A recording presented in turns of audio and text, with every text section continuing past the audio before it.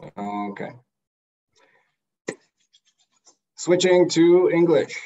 Good morning, good evening, whenever you're watching this, or for those who are here, it's for us evening now. Very excited to be here, very happy, and I'm happy with the turnout as well. The purpose of today's workshop, as you all know from this lovely picture here, is to learn how to prepare for an interview in English. Okay.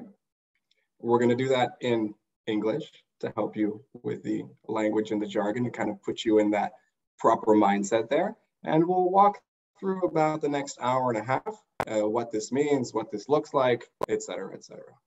Okay. For those who have not heard of Simon Sinek and his amazing book and TED Talk, Start With Why, I like to start with why, right? Why are we here? What's the purpose of this workshop? What are we trying to accomplish? Yeah. So number one, interviewing is a challenge. There's no doubt about that. It's not something that is particularly easy. Yeah.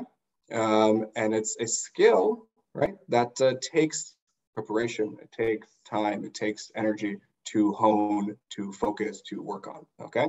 And interviewing in English for non-native English speakers can be difficult. We know that, right? All jobs today require interviews. There are very few workplaces that do not demand an interview. Interviewing is crucial for your career development, right? And this is a key point here. The difference between an okay interview and an excellent one is colossal, okay? I love interviewing.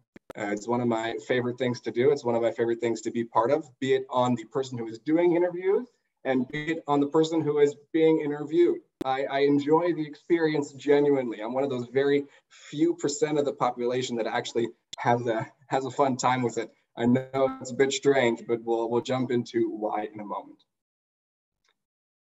The trick here is that ultimately, it's not that hard at the end of the day. And that's really what we're going to be focusing on in the workshop. Yes, it can be difficult. Yes, it can have a challenge and there's lots of pressure and stress and all that kind of stuff. But ultimately, it's not that difficult. And let's talk about why. Okay. A little bit about myself. My name is Shimon, and I am the manager of international programs at the college. I'm a public speaker and a public speaker coach. I've worked with clients in more than 40 different countries around the world. Unite 2030 Youth Delegate and Outreach Division Lead, as well as a track mentor, work in partnership with the UN on the Sustainable Development Goals. And I'm also a TEDx organizer. I'm a Dale Carnegie alumni. Some of these logos you might have heard of, some of them not. That's a little bit about me. Okay. First things first, a little bit of statistics, yeah? Number one, you only have about 7 seconds to make a strong first impression. Not a lot of time. Number two, 71% of employers won't hire someone that doesn't follow the appropriate dress code. Number three, 76% of job seekers are unable to make eye contact. 39% get rejected over overall confidence. Right? Bad handshakes are 10% of the reason the applicants get rejected. You look at these statistics and you say, oh, okay, great, Shimon, no problem. All I need to do is look confident, make eye contact, have a good smile, dress appropriately, and no need for your workshop. And ultimately, you have a good point. It's definitely the right direction. Definitely start there. If you're looking for a starting point, this is definitely where you start.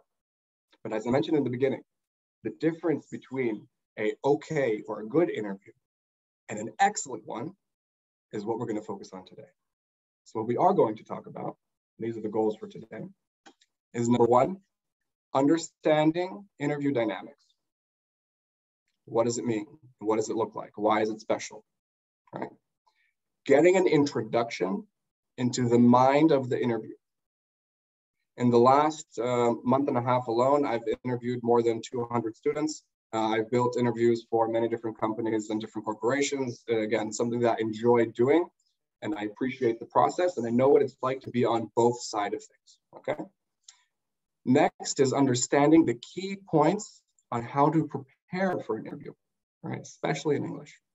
Next is approaching ways to handle stress, right? The non-native English speaking part is a big challenge for many of us, right? So knowing how to handle that stress is one of the things that we're going to focus on.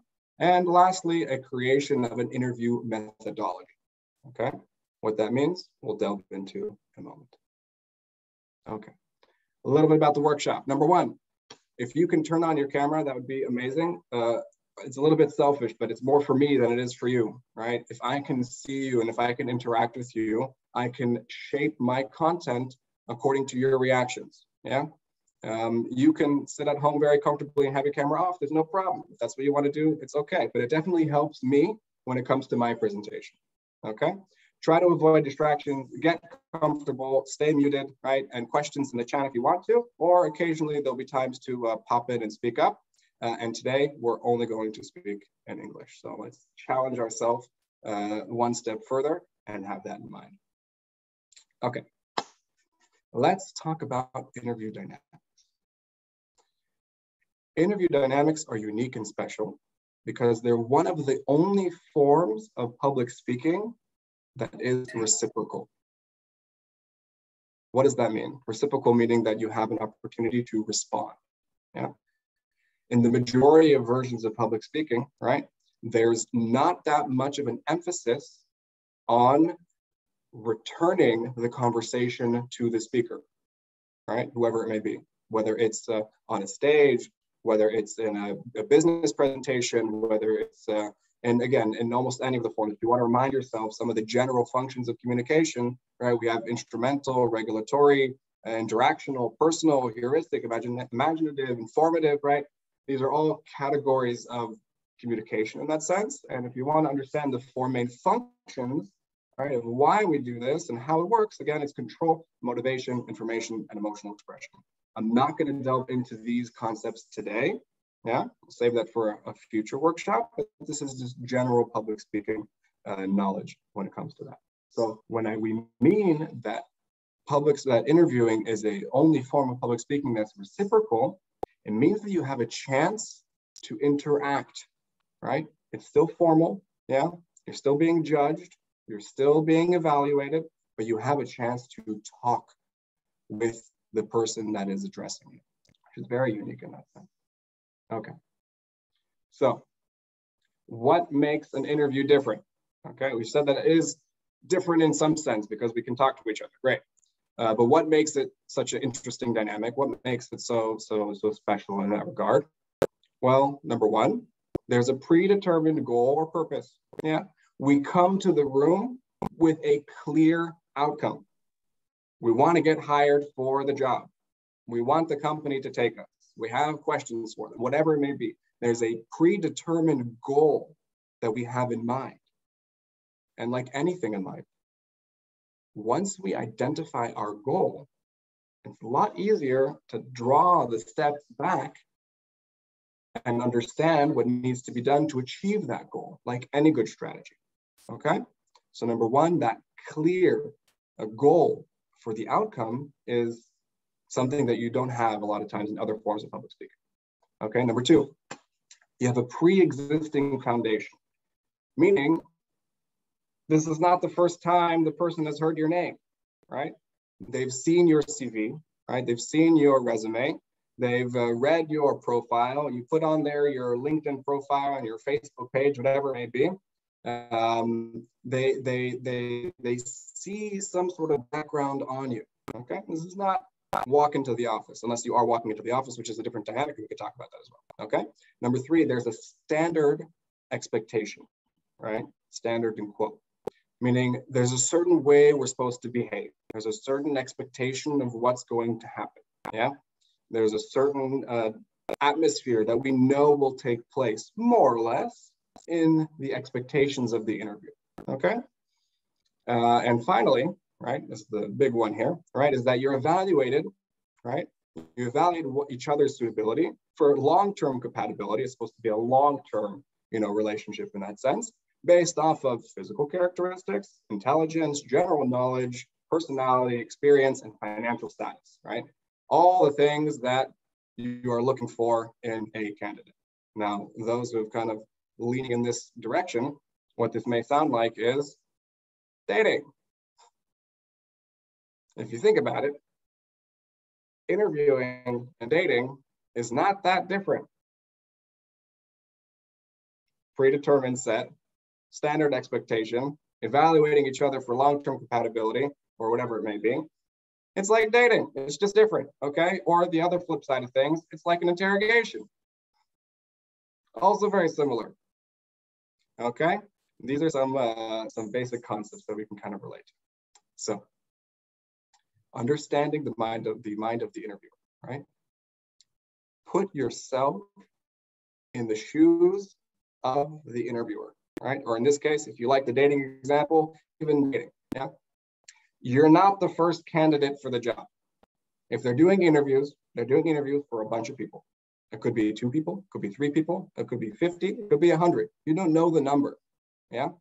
You can look up certain statistics about the company ahead of time to see how many candidates they have and whatever it may be, right? But at the end of the day, if you're walking into the interview, the chances that you're the only candidate are slim to none. Next, the person interviewing you has done this before.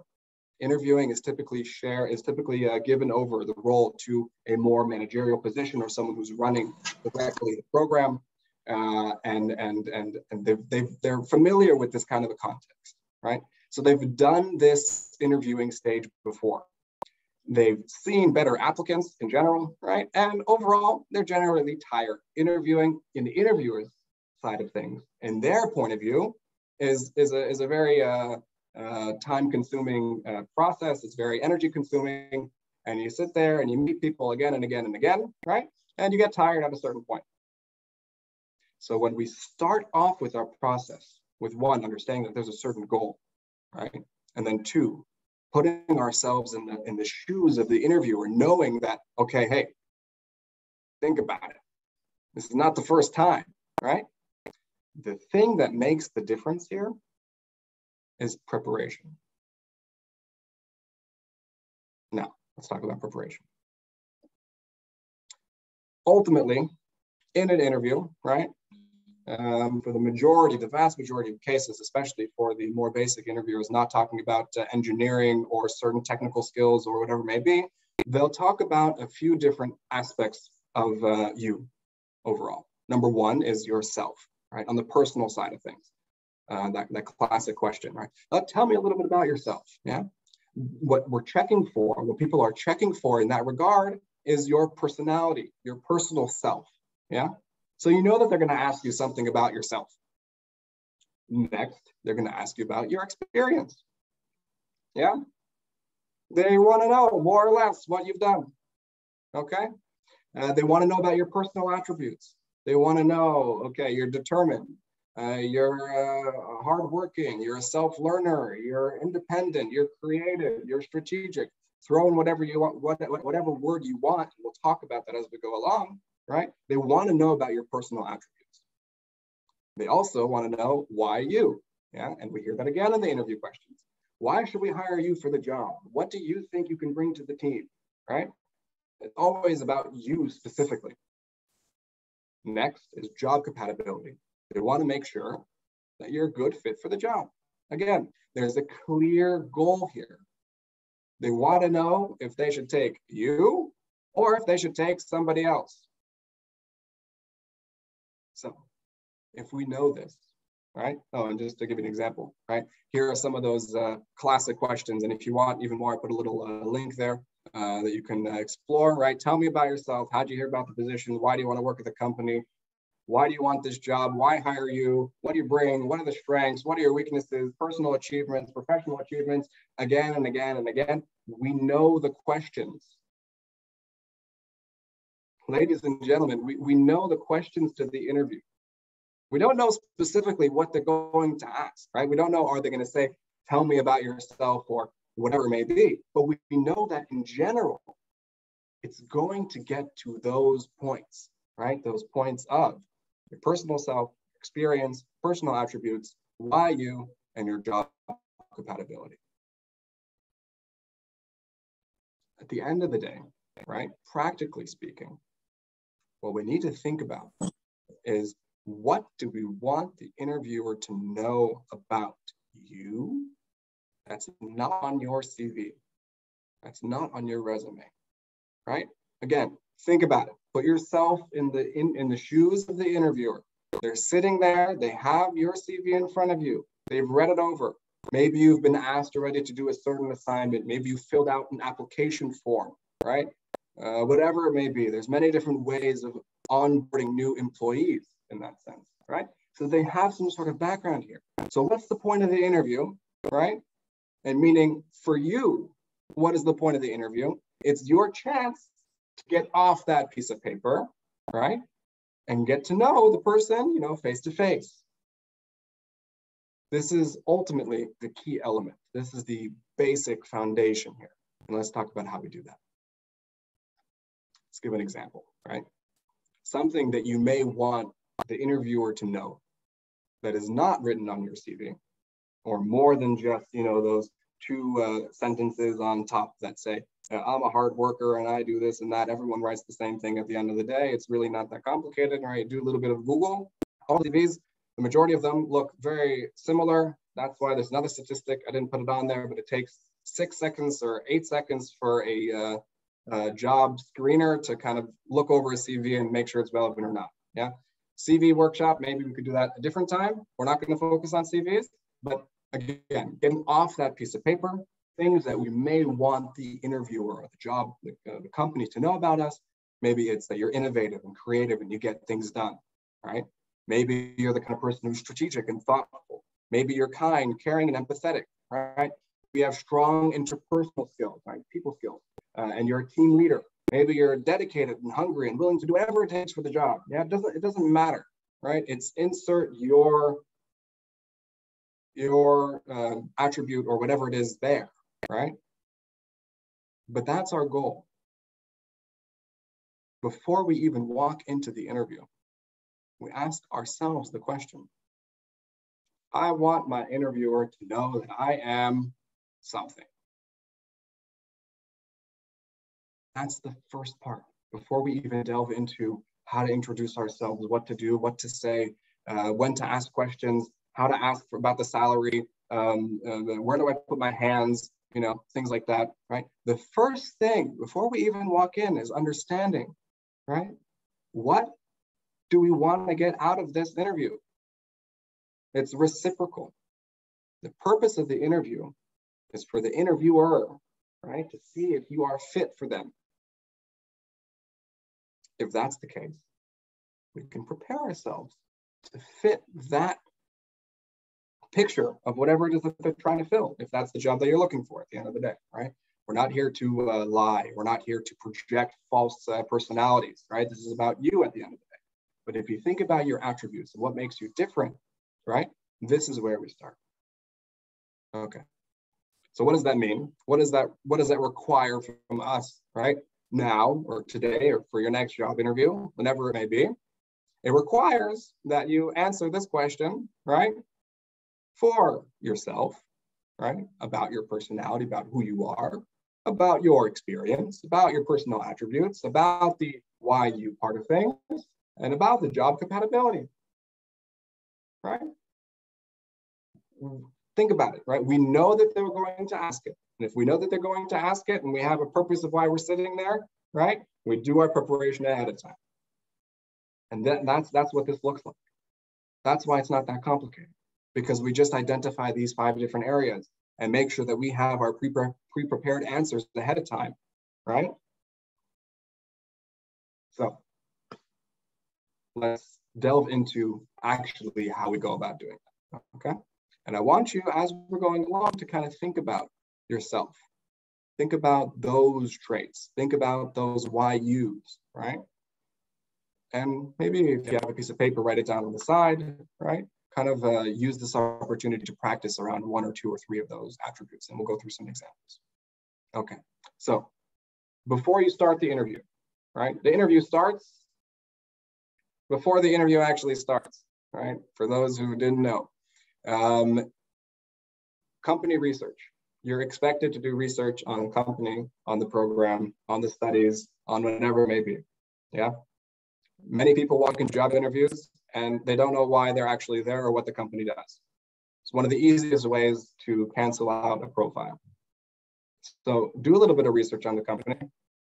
You don't have to know which year they were founded and who are the starting members and what their average income rate is, right? But you should know some of the basic aspects of it, yeah? Something that is helpful is finding out who your interviewer is, okay? And pictures in this case are helpful, right? Because you can become familiar with their face. It's not the first time that you see them.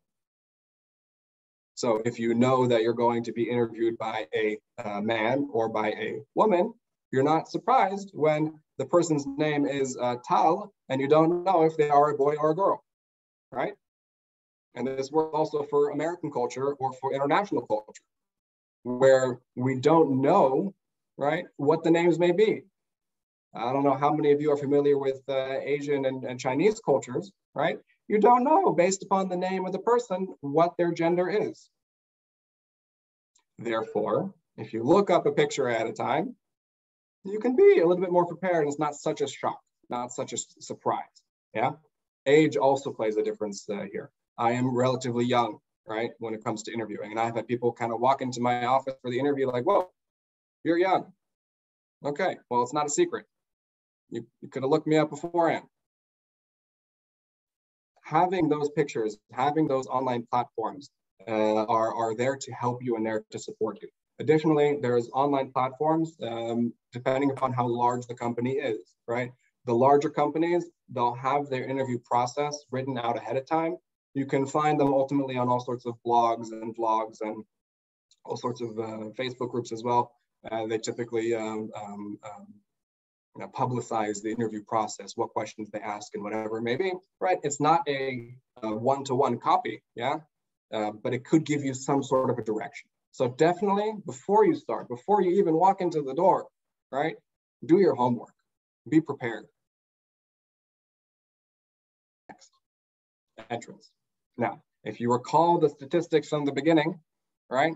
Of why all these people are terrible at job interviews, ultimately, not that complicated. What you need to do is head up, eye contact, clear and direct, firm handshake, Corona, of course, handshakes, whatever it may be, whatever is appropriate dress, which is a big one, especially for Israelis. Saying the person's name and title can make a big difference, right? Oh, hello, Mr. Johnson. It's a pleasure to meet you, right? You know that you're talking to the right person. And also very importantly is to read the room, okay? Read the room, what that means is understanding what kind of dynamic you walked into, yeah?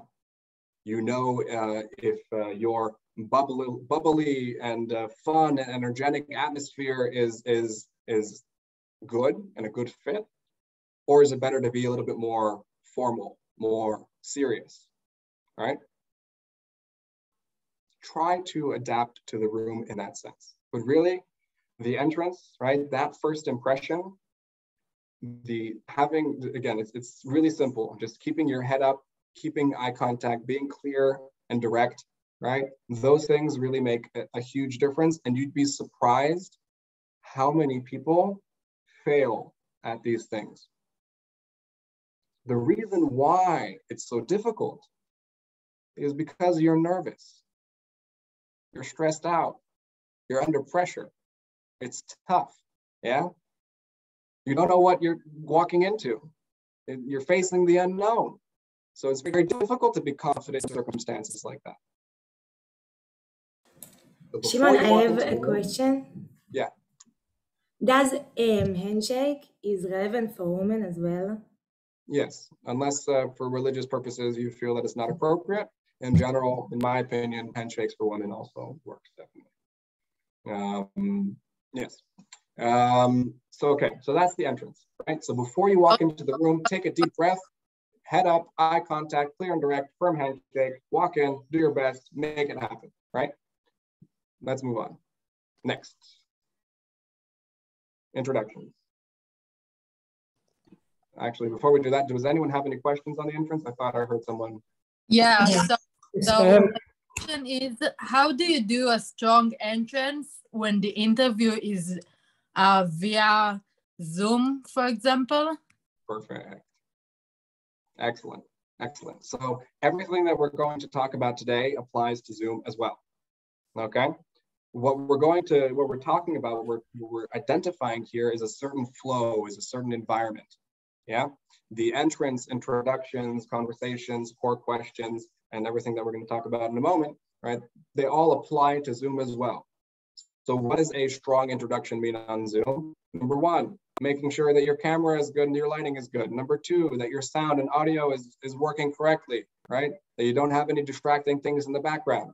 Those of us who have children, try to have them occupied in a different area, right? For 10 minutes or 20 minutes, whatever it may be, yeah?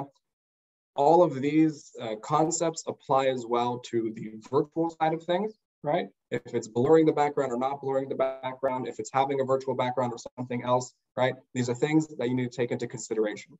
What does a strong entrance look like? Well, it depends upon what you're able and capable to do, yeah? A lot of us don't have the opportunity to move to a room that's meant for Zoom and has the perfect lighting, yeah? Some of us have our bedrooms in the background or a different working space. Maybe we're at a coffee shop, right? Not going to go into so many details in that regard, but ultimately be aware of that and try to do everything in your power to make sure that it is an easy and smooth start. Can I have another question? Yeah. How can I prepare for cultural differences that's the question. Yeah, excellent, excellent. Cultural differences is a very good question, and it's a very good point to bring up.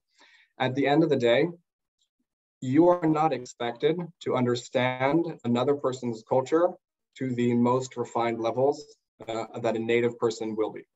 Okay, let's take American culture. So I'm originally from the United States. I was born and raised in America. I'm half American, half Dutch, and I moved to Israel when I was 18, right? So you are not expected to know American culture like I know American culture, because maybe you haven't lived there, you haven't been there.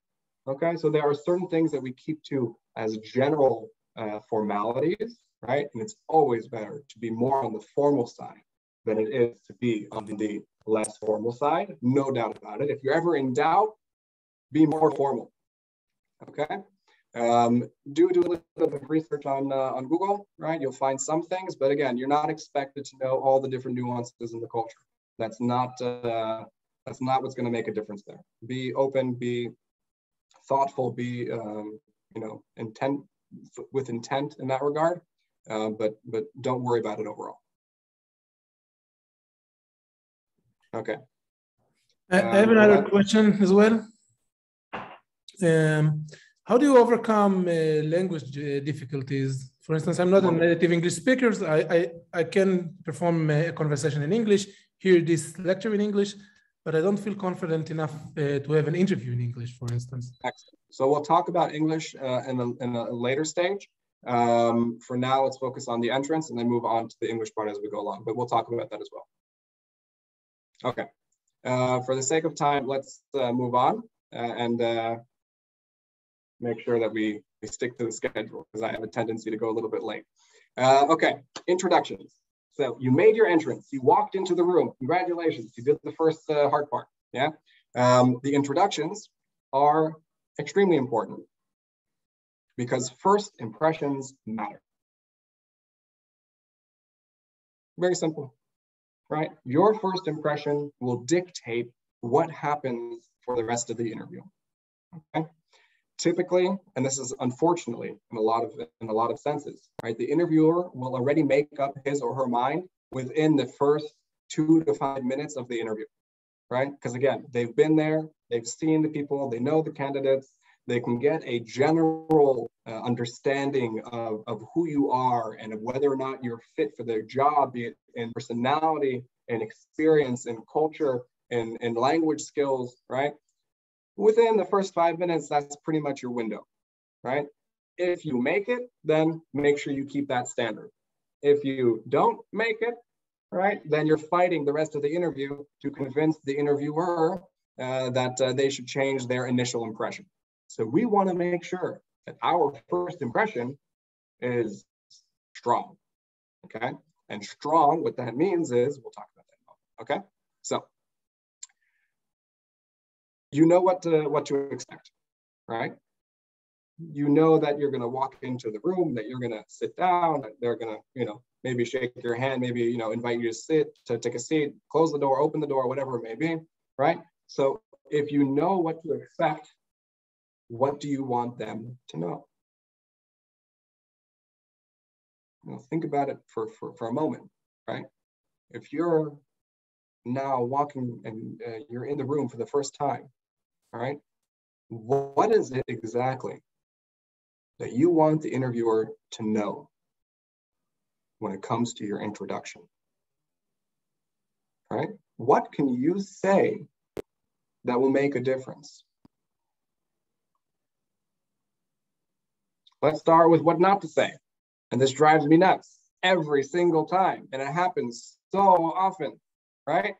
The first thing that people will say when they open their mouth, especially Israelis, it's, so my name is, whatever the name is, and I live in, Petah Tikva or something. I have 3 siblings, and each one of them does this and this, and my father does that, and goes into the whole family breakdown of their history and who knows what. Yeah. I don't know where this started, right? And I can tell you, interviewing Israelis, this happens so often, and I understand a little bit why. But the interviewer does not care about your family. Sorry to break it to you.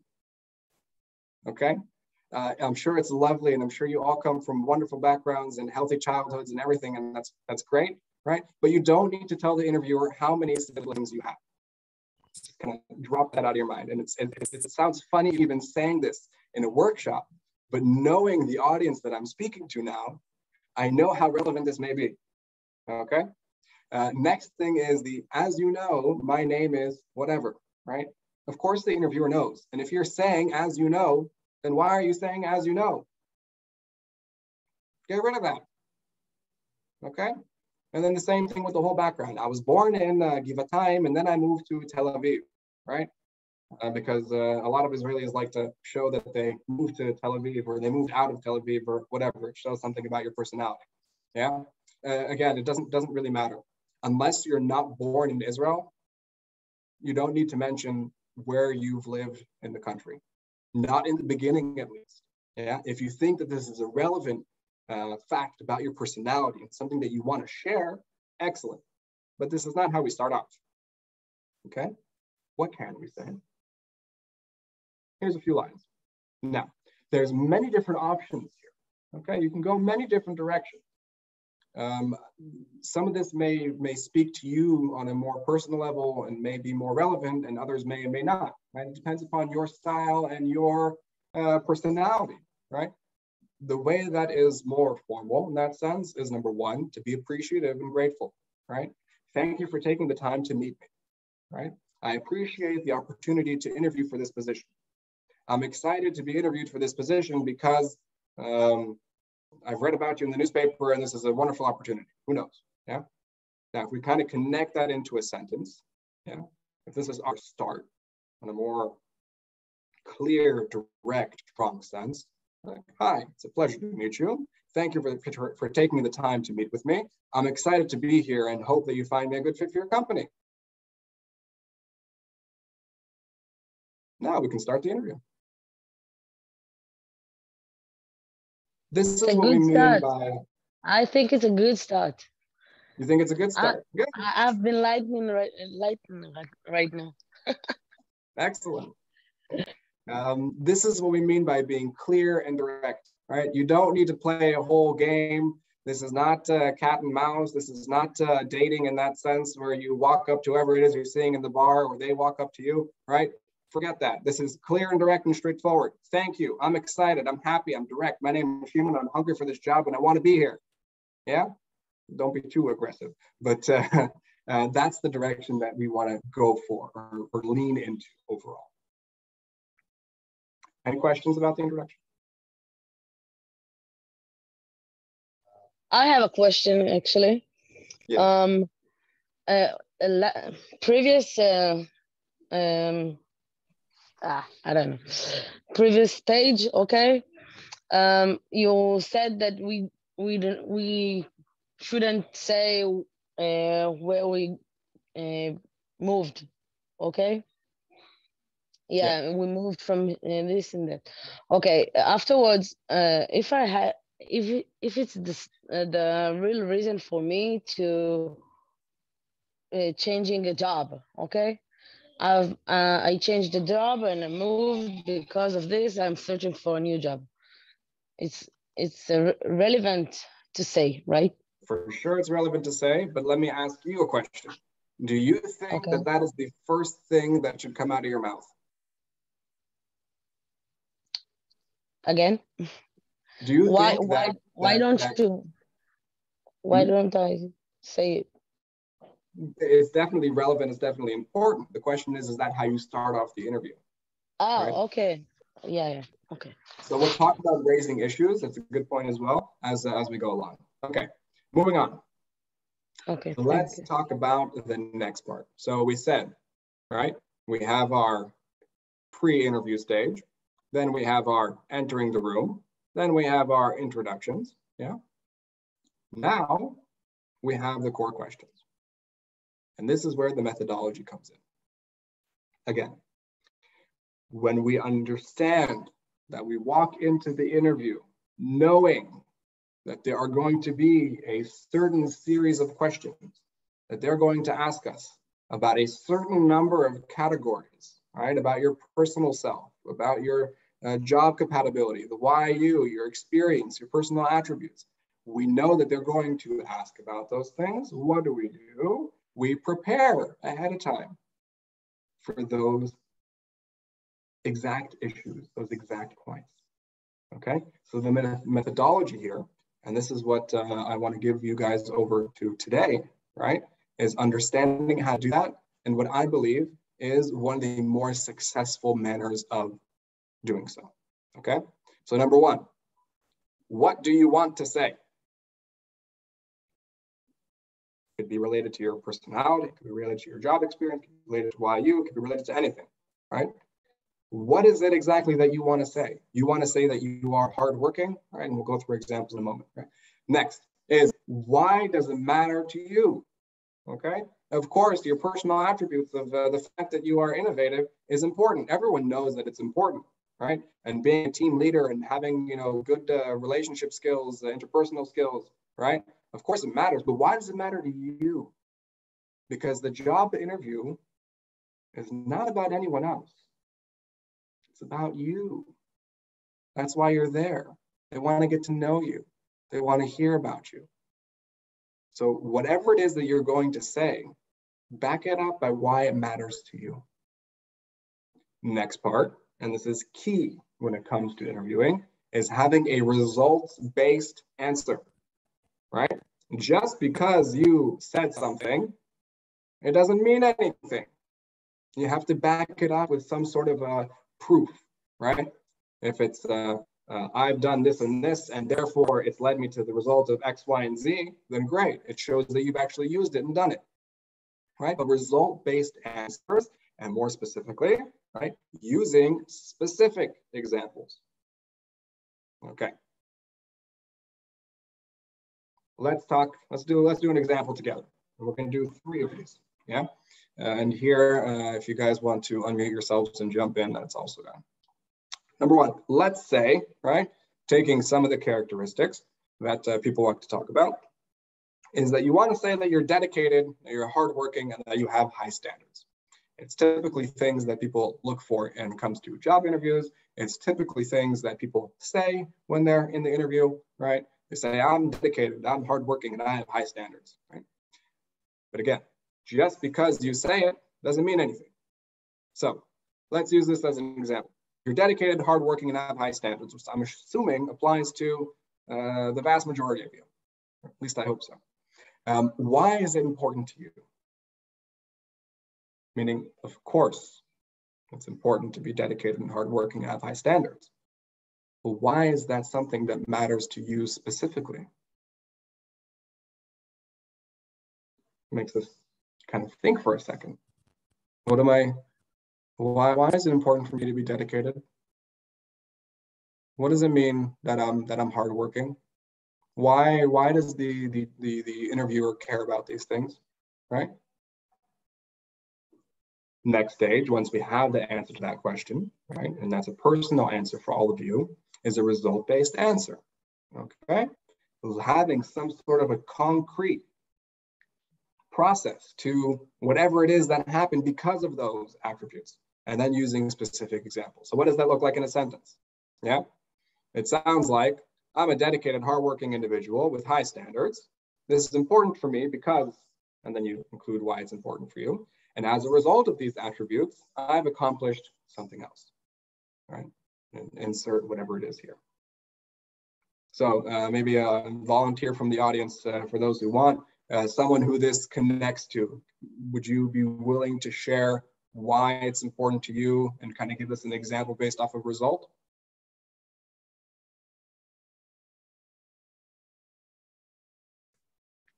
Can I ask a question? Yes. I can say that I'm a dedicated person and a hard work person, but sometimes it's because of the personality of the person and not because I did something during my life that led to me being that kind of person. So what can I say in an interview that the interviewer will actually understand that this is actually true, what I'm saying? Wonderful. Excellent point. The answer to that is that if it's part of your personality, you've done it. It doesn't have to be that you started a company and that you made $1 million and that you finished your bachelor's, master's, PhD degree, right? But if it's part of your personality, you've done it. At the end of the day, you are unique. All of you are unique because you are you. You have your own personal backgrounds and your own personal stories that have shaped who you are in today's time, right? In today's day and age, yeah? You are not the person sitting next to you. You are not the candidate that walked into the interview room before you, and you are not the candidate that walks in after you. Therefore, these traits, these personality things, these aspects about your experience, they are relevant only to you because this is who you are, right?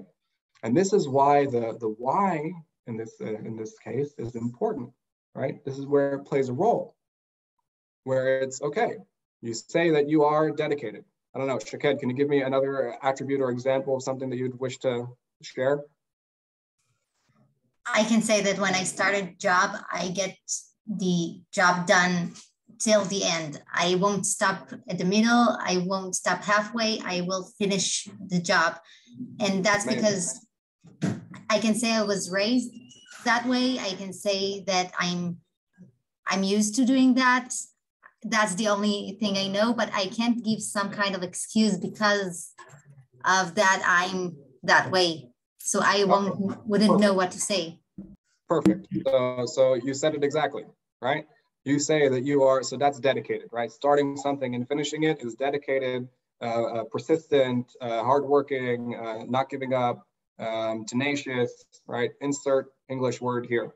And you are that way because of many different things, right? Could be family values and the way that you were raised, right? So you can say, okay, I am dedicated and persistent because this is how I was raised. This has been a core aspect of my childhood and my personality that has led me up until this point to do whatever it is that you do in life, right? And you can apply this to things that are big projects or things that are little projects, right? Ultimately, it doesn't make a difference. Let's use another example, right? Let's say you don't have the dedication part of things, but rather you want to say that you're looking for experience and that you're ready to learn, yeah? Which also is relevant for a lot of people in this room, okay? Because you walk into the company and you don't necessarily have the technical skills behind it. So what do you want to tell them, right? Oh, I don't have the technical skills, don't hire me. Of course not. You want to tell them that you're willing to learn, right? That you're looking for the experience, that you want to be a part of it and get what you can out of it, right? But just because you say it doesn't mean it has meaning. So you have to back that up with why it's important to you. Why is it that you are looking for experience? Why is it that you are ready to learn? What about this particular moment in time of your life shows that you or led to the fact that you are interested in learning more? Be it a new skill, be it a new job, be it a new sector, be it a new whatever it may be, right? This is your time to shine in that sense. So you say that you're here and that you want to learn, right? And that you want to gain the experience so that you can go be the next big, I don't know, CEO of whatever company, right? But why does that matter to you on a personal level, right? And once you understand why it matters to you, think about a specific example in your life where you've shown that you're ready to learn, right? One of the easiest examples in this case, right, is education, okay? I am the kind of person who loves to learn, right? I look for experiences. I'm eager to learn about life. This is important to me because I believe that knowledge is power, and that the more experiences that I can gain, it will allow me to grow and develop and be of use for you and your company. I've done this, right? These attributes have led me to accomplish 1, finishing my bachelor's degree, 2, finishing my master's degree, 3, finishing whatever other time that you've done this, right? Could be also in certificates, yeah? I've done 200 Udemy and Coursera certificates, or, you know, whatever. It's your story, it's your personal thing, right?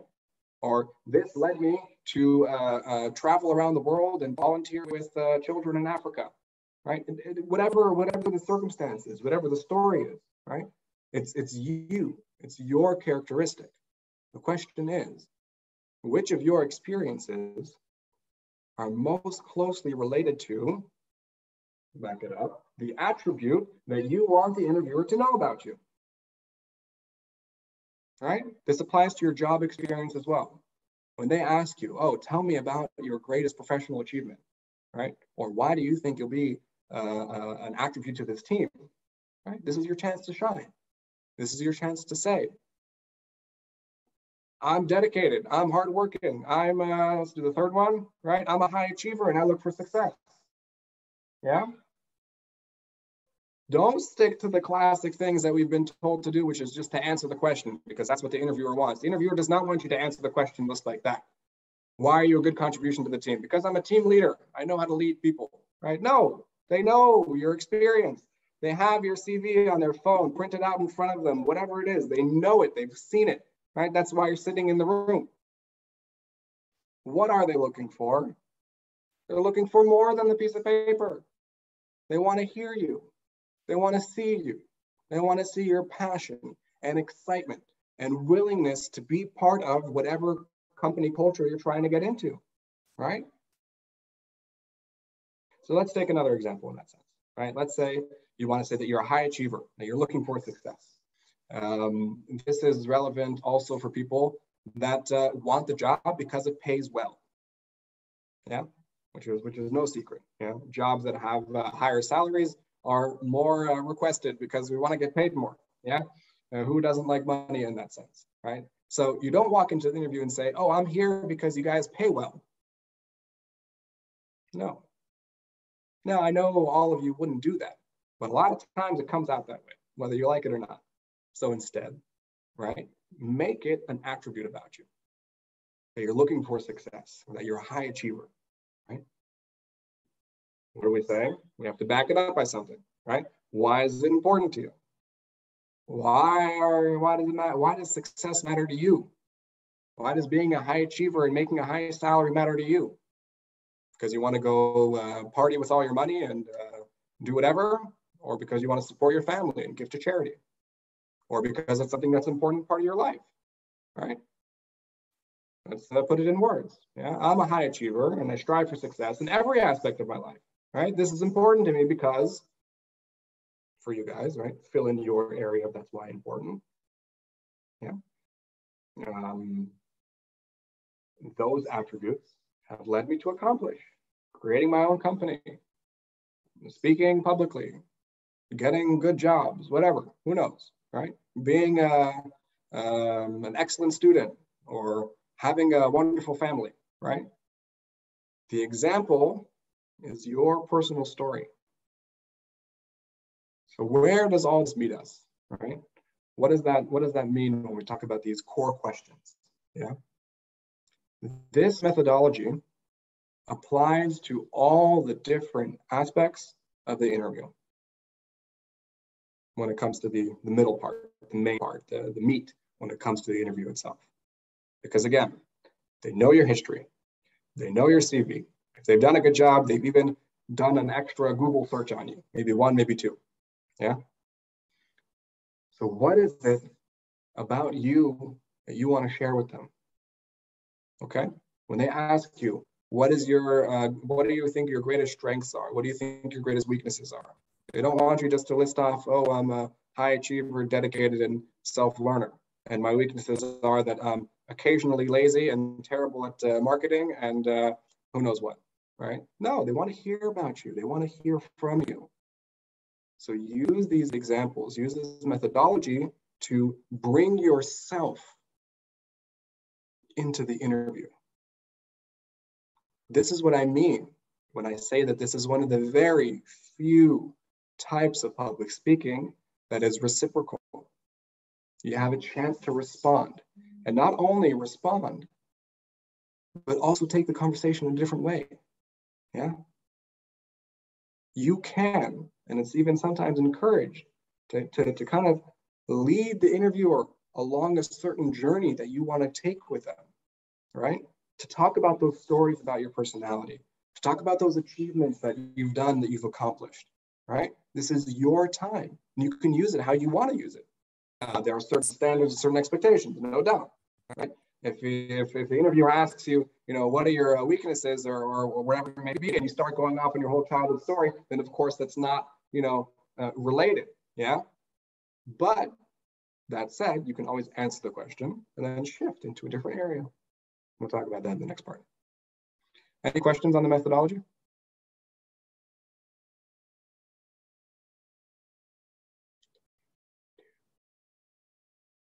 Moving on.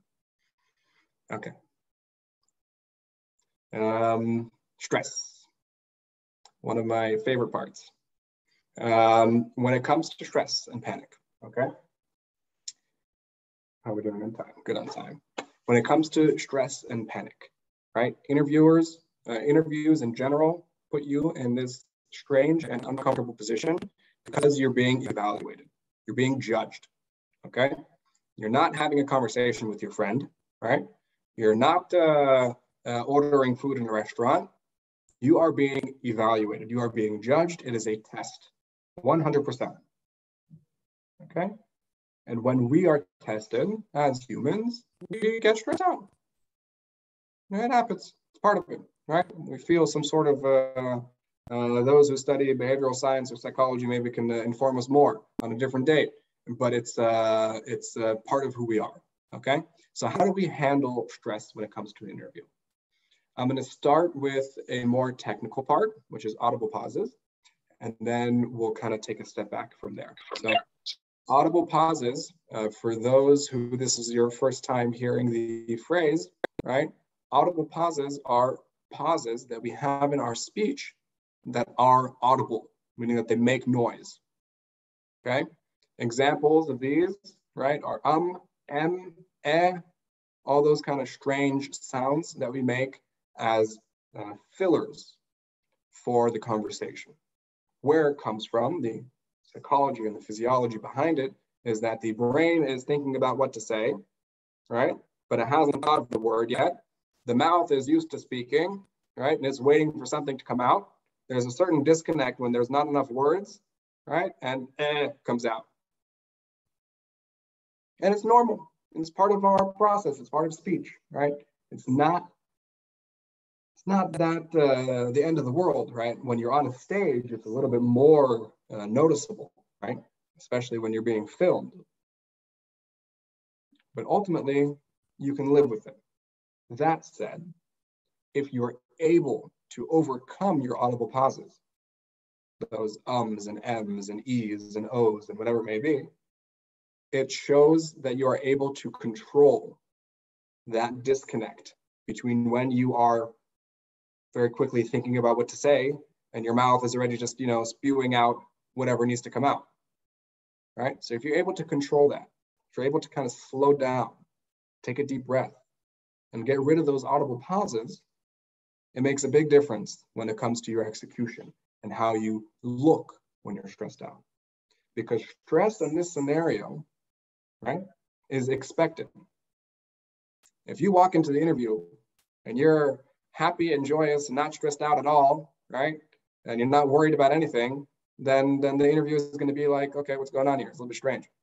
Like, we're evaluating you. You know that, right? So having that stress is expected. So it's not about getting rid of the stress. It's about managing it. It's about handling it. So audible pauses is one of those ways to show that you are in control of yourself, you are in control of your speech, and that you are in control of your thoughts. Okay? That's the first part. Next is dropping transitional phrases. Transitional phrases, right, are phrases that we use, a certain series of sentences or words that we use to jump from point to point in the conversation, right? Those are so, therefore, furthermore, moreover, as you know, all those kind of other transitional words, okay? If you drop those, it makes a big difference on your execution of your speech. If you find yourself saying so this, so that, so that, so this, right, again and again and again, you drop those so's. Yeah, so is what comes up most often in interviews. Or if it's therefore, right? You don't need to say therefore. It's a transitional phrase. You're moving from point to point, just move from point to point. It's not the end of the world. Next is how to pause. And for the person who asked about the English questions before, pausing is one of the biggest challenges for non-native English speakers, where maybe you find a certain expression or a certain series of words difficult to say in English. So what do? You pause for a moment to think about it. One, you translate it in your brain, right, in your mind. You think about what it is that you want to say, right? And then you formulate your sentence and say it out. And that requires a certain amount of time, right? That time could be very, very quickly, milliseconds, right? For those who are more comfortable in English, right? And that time could be a few seconds for those of us that maybe takes a little bit longer to get it out. And for those who it's even more difficult, or English is not something that you practice on a normal basis, right? That could be an even longer pause, maybe 10 seconds. Yeah, 10-second pauses is a long time. If I were to pause now for 10 seconds, you'd all be checking your microphones and speakers and making sure something didn't happen with the internet. Yeah? The same thing applies to interviews. Okay? Knowing how to pause plays a big part in your expected or your perceived fluency or general knowledge, right, of the English language or of any language, okay? So how to pause is understanding that you have a limited amount of time to do your pause. Number one, if you need it, definitely do it. Don't rush in and try to force yourself to say sentences that you don't even know what you're trying to say because you're still translating in your head halfway through, right? That's what leads to those audible pauses, those ums and ems and e's and o's, okay? And you also want to make sure that you're being direct with your speech, and that you're not going on all sorts of, twisted and long ways of explaining what it is about your personality or about your experience or about your compatibility for the job, right, to the interviewer. So you have a limited amount of time to pause. You can pause, go for it, no problem. Collect your thoughts, but not for too long. Right? Just be aware of it. Just to understand, okay, no problem. English is not my native language, right? Take a moment to collect my thoughts and move forward. Don't let that thought process of, oh, I need to take a pause, ruin your whole mojo for the rest of the interview, right? It happens. Accept it, understand it, and move on. Don't let it kill your flow, okay? Next, let's jump to anchors and not the don't know the answer part, right? Anchors, right, are something, be it physical, be it mental, be it spiritual, for those who are more connected to the spiritual side of things, that kind of bring us back to a certain point, okay? Where we can pick up again from that point, because we get flustered. Let's say we get flustered in the interview, right? We want to make sure, for those who this works for them, of course, it's a matter of personality and personal taste, that we can kind of come back to a point where we're like, from here, I will move forward, right? If it's telling yourself in your mind, I am strong, I am independent, I can do this, right? So you use your pause to tell that to yourself in your brain, move forward. And that can be something that you can be anchored to. If you want to use a physical object, if you have for the ladies in the audience, if you have a bracelet or a watch or something like that, that you can kind of touch and remind yourself, okay, I have a purpose here. I know what I'm doing. I want this job because it matters to me. It's important to me because it will help me do, insert, whatever it's going to help you do. Then you can kind of give yourself a physical reminder, a tap on the leg, a certain mantra in your mind, right? To kind of anchor yourself back. So say, Shimon, from here, I'm going to move forward. Yeah. Aren't these signs of anxiousness or anxiety that you don't want to express on a job interview? Yeah, so don't do it too much, definitely. You don't want to look neurotic in that sense, where you're constantly clutching your hands or pens or all sorts of strange tappings and things like that.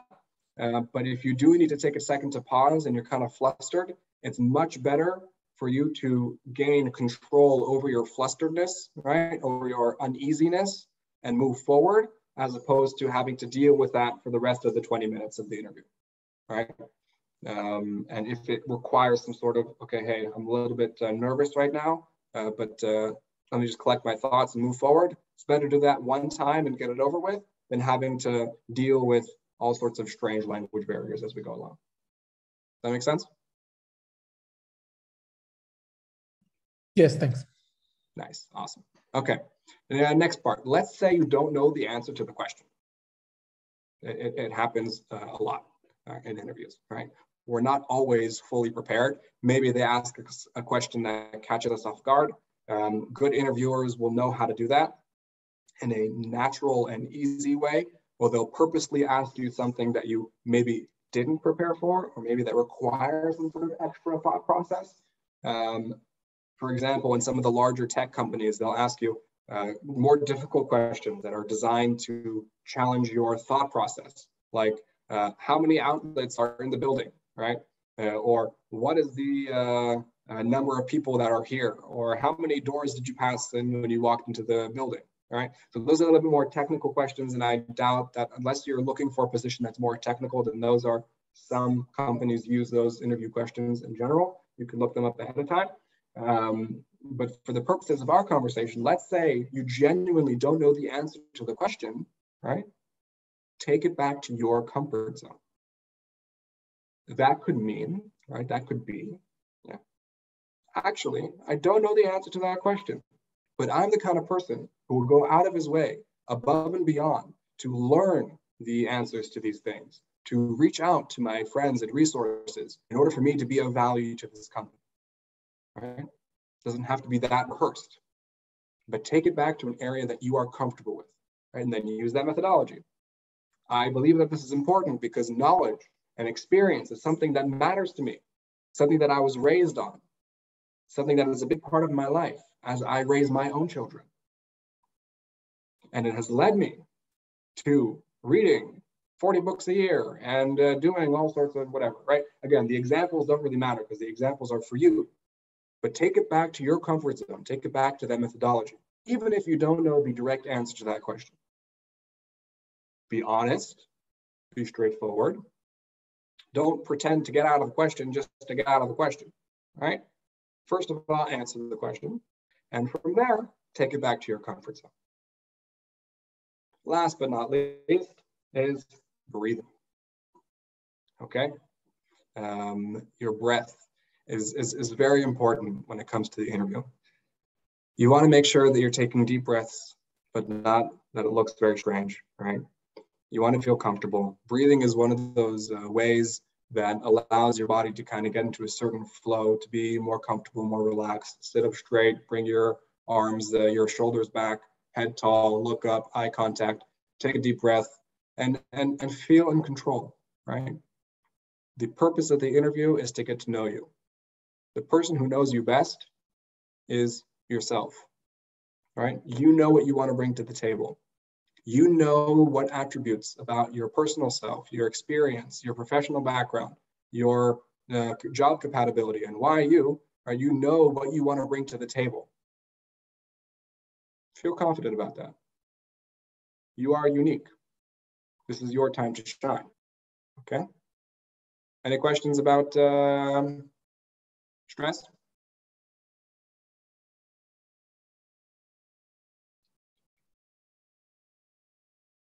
Moving on. Next, Q&A, okay? Questions and answers happen in every single interview, right? The HR manuals teach us that we must, right? The interviewer must ask the, do you have any questions, right? As part of the interview, right? That's a must in all interviews, okay? So if we know that it's coming, yeah, what do?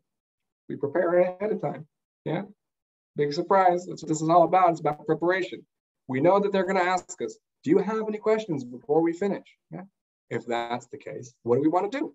So number one, the importance of the Q&A part is that it's your last chance to really to change your interviewer's mind, right? Maybe you can bring some sort of unique perspective. Maybe you can show some part of your personality that hasn't been shared up until now, right? This is your chance. This is your time to shine.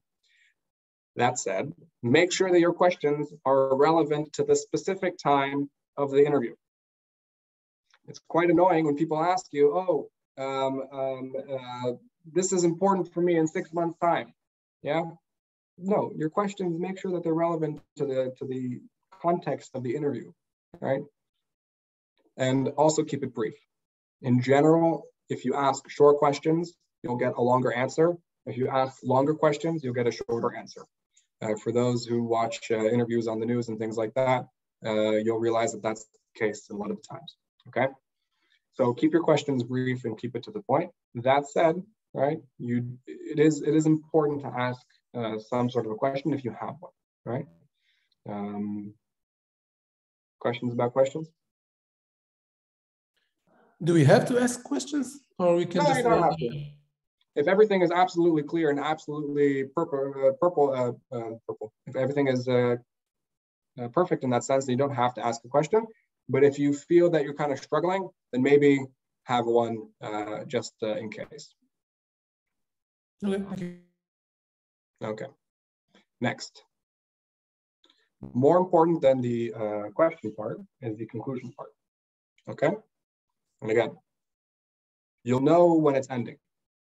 There'll be kind of that flow into, okay, we're finishing up now, and oh, one last question or one more thing, or they'll do the question part beforehand. Do you have any questions before we finish off, right? So if you know that that's happening, prepare. Like everything that we've talked about in this interview. And the conclusion, right, is your time for this, okay? So is there anything that you want to add before you leave the room?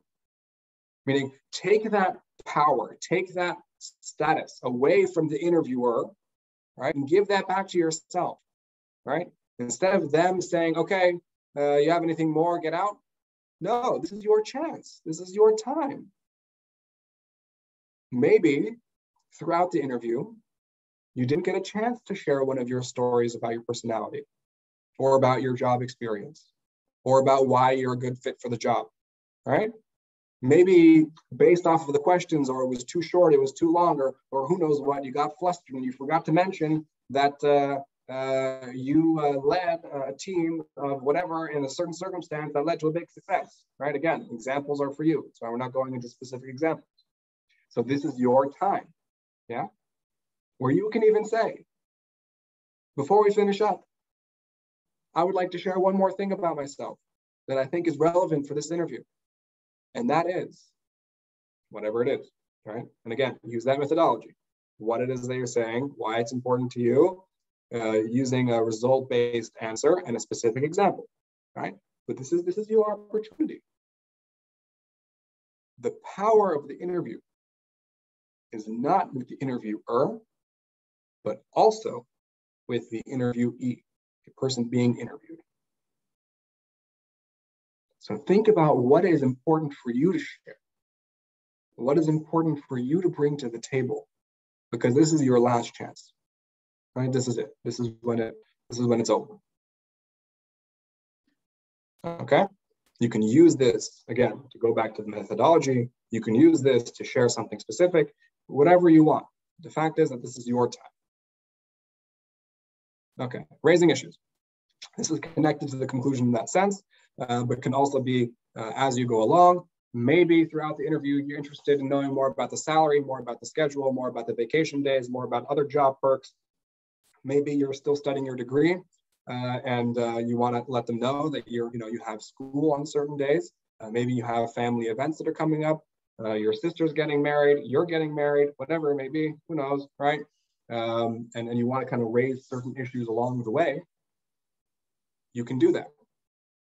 But the way that you do that is not by being so direct, like we've talked about up until now, but rather making these issues, these points, something that actually has some sort of a value, a personal value to you. Because of course we're all interested in knowing the salary, and we're all interested in making sure that we get our vacation days. Let's use the degree for an example, just because it's an easy one, right?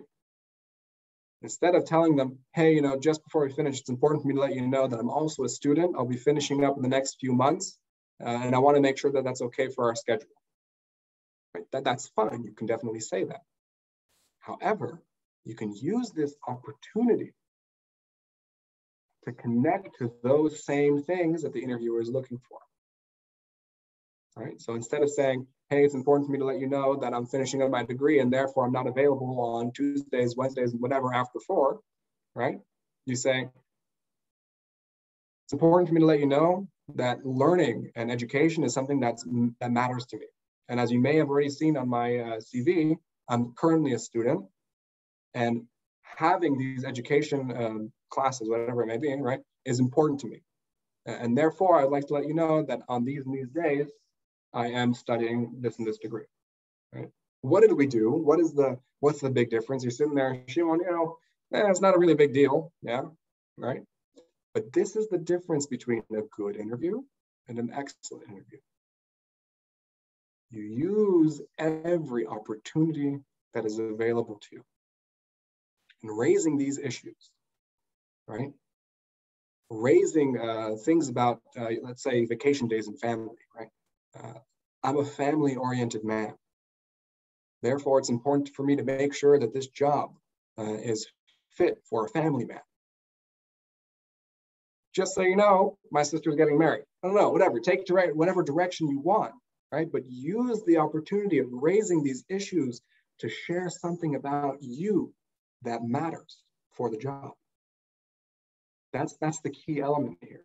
That's ultimately, again, everything in this workshop all comes together in that sense. It's taking advantages of these opportunities, knowing that we have a certain goal in mind. Okay. Exiting. Exiting is just as important as entering. Okay? The same rules applies. Head up, eye contact, clear, direct, firm handshake, name and title, if you can. Not that complicated. You may be a little bit excited. You're dying to get out of the room because you know that the interview went really, really well or really, really bad, and you just want to leave. Yeah. Exit with the proper formalities, with the proper ways and etiquette of ending. Right. Again, think about those statistics that I shared with you in the beginning of the workshop. Yeah. It really makes a difference. So if you just make eye contact and say thank you nicely, it already puts you in a different category. And it sounds so silly, but it's so practical and so relevant because few people actually do it. Okay. How are we doing on time? Good on time. As far as conclusion for us, so we've talked about conclusion for the interview. Now let's talk about our conclusion. So ultimately, interviews are not that difficult at the end of the day, right? Why are they not difficult? Because we already know. We already know what's going to happen, more or less. Not exactly, right? Not which exact questions, but we know that there's a certain expectation. There's a certain understanding and a certain series of characteristics, more than the resume or application process or whatever it may be, that the interviewer is looking for, right? So we come prepared for those issues. We come prepared, knowing what we want to say, okay? You put yourselves in the mind of the interviewer, okay? How many people do you think he or she has interviewed already? How many people have said the same exact things again and again and again? I'm a hard worker. Doesn't mean anything. Back it up. Know what you want to say. Use the methodology. Be aware of your actions. Okay? Starts with awareness, that being confident and comfortable in your chair, that keeping eye contact throughout the interview, which is something so basic, yet because we're in a natural state of stress and pressure and panic, especially in English, right? What, I have to spend the next 30 minutes talking in English? How am I going to do that, right? Just being aware is already the first step in you making a big, and I mean a big difference when it comes to your nonverbal body language in the interview itself. And that connects to also breath, breathing. You need a pause. You need to take a moment. No problem. Do it. Not so often, but do it. Because it's much better for you to get connected, collected, right? And to feel ready to give your answer than it is to just botch everything else and jump from point to point and do unrelated things, right? What does that mean, right? What does that look like? You know, right? Again, I'm going to keep on saying this. You know what's going to happen. So all you really need to do is just come prepared. Prepared, knowing exactly, I mean exactly what you want to say or what areas you want to highlight about yourself in your personal self, your professional experience, your job compatibility, the why you, and your personal attributes, because that is the ultimate purpose of the interview. That's what that looks like. So thank you. This is wonderful. We even finished ahead of time. And the reason why I wanted to finish ahead of time is to also have time for questions. So I'm going to stop sharing my screen so I can see all of your faces. And I want to make sure that we can kind of address some of the questions as we go along. And if anyone has something specific that they want to bring up, then now is the time. There is a good question on the chat. Oh, question on the chat. What would be the best way to answer during an interview for a question like, what are your downsides? Wonderful. There's a lot of different methods of how to answer the downside questions, right? Your weaknesses, your struggles, your pains, all that kind of stuff. Ultimately, right, the reason why the interviewer is asking that question is to kind of get real with you and make sure that you know that you're human. Yeah, because we walk into the interviews and we think to ourselves, we got this. Everything that I've done in my entire life has prepared me for this moment, and I'm going to kill this interview. This is mine. Yeah. And we tend to kind of boost ourselves up. We tend to kind of make our resumes a little bit more extravagant, for being nice than they actually are, right? Again, there's another statistics that's out there about how many people lie on their resumes, right? Just straight up lying because they want to get the job. So they walk into the interview and they, make it happen. So the purpose of the downside question, of the weakness question, is really just to get real with you and to make sure that you're able to answer those kind of things. Because if you say to the interviewer, I don't have any weaknesses, all right, it doesn't work that way. We all have weaknesses, and you can share those weaknesses. A good way to kind of go about it and go around it is to kind of highlight weaknesses that you feel or something that you're able and willing to share, right? You can even say some examples about how you overcome some of those weaknesses. Yeah, let's use laziness as an example, right? Because we never want to say to the interviewer that we're lazy, right?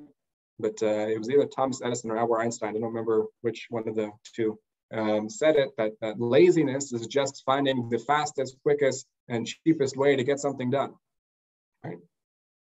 So you say at times, right, I have a tendency to be a little bit lazy. However, I try to use this attribute the best that I can because I believe that it's about finding the quickest, fastest, and cheapest way to get something done. I don't see it as cutting corners. I have a very high professional standard, but I will think of ways to make this process happen a little bit quicker. All right, so be real with yourself. Be real with your weaknesses in that sense. I hope that answered the question.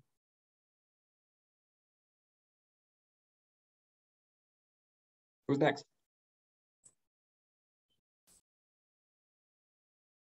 Or it's 9:23 and everyone's tired.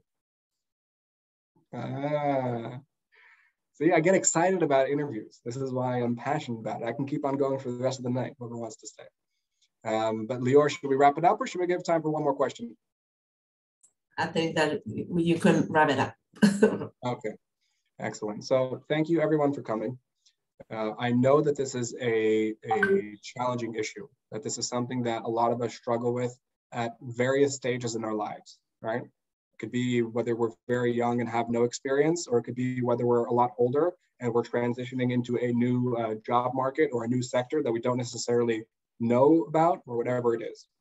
The same rules apply here for people who have a lot of experience and for people who have hardly any experience.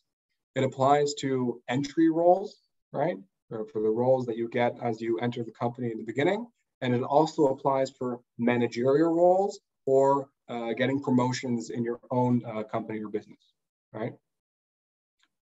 It's about your personality. It's about your attributes. It's about being prepared. That makes the difference, okay? So use these concepts, use these ideas that were shared today. And if you need anything, I'm here. Thank you very much. Thank you very much. Thank you. Thanks. Thank you a lot.